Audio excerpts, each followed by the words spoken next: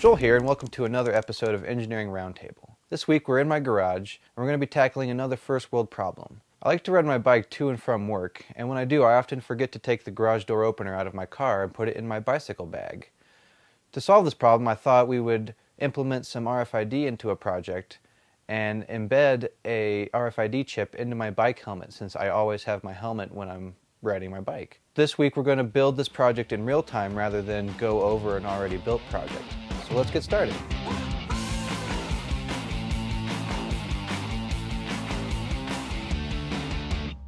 RFID stands for radio frequency identification. There are typically two parts involved, a transmitter and a receiver. Transmitters can come in a variety of form factors such as cards, buttons, and small glass tubes. Each transmitter has a unique address associated with it, allowing you to embed them into everyday devices used for identification. The most common application is using RFID cards for building entry. For the sake of simplicity, I decided to use a long wire I had laying around instead of making a wireless system. Since I am able to hide the wire in my garage rafters, I wasn't worried about unsightly cables. I used a USB wall wart and a mini USB cable to power the SparkFun RFID reader, which has an ID20 reader attached to it. I chose the ID20 because it has the greatest range of all of our readers.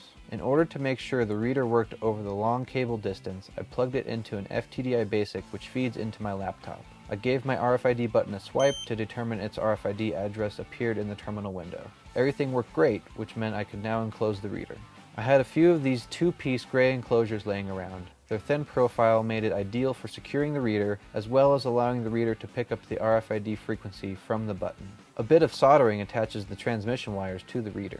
Using my favorite tool around the garage, my trusty Dremel, I bored some holes in the side for the power and transmission cables and mounted a bracket on the back. And finally, the reader is secured to the enclosure using the most sophisticated adhesion apparatus known to man, double-sided sticky tape. Next, I had to mount the enclosure close enough to the door for the RFID reader to pick up the signal, but far enough that it would clear the door opening. When it comes to custom bracketry, nothing beats scavenging parts from my old erector set. After a little bending and fitting, the box was mounted. I strung the wire from one corner of the garage to the other where the existing garage door button lives. Inside the garage door opener are two screw terminals with wires sticking out of each. When these two wires are shorted together, the state of the garage door changes. Using an Arduino Pro Mini, a beefcake relay, and a few other miscellaneous bits and wires, I built a control panel that takes the information from the transmission wire, checks for the correct RFID address, and closes the relay accordingly, thus shorting the wires and telling the garage door to open or close. This could be accomplished with a transistor as well, but I chose the beefcake relay because the wires have 110 volts running through them. The very last step was embedding the RFID button into my bicycle helmet, again using my favorite tool, the Dremel, and a dab of hot glue. Now all I have to do is ride up to my garage door. Open Sesame!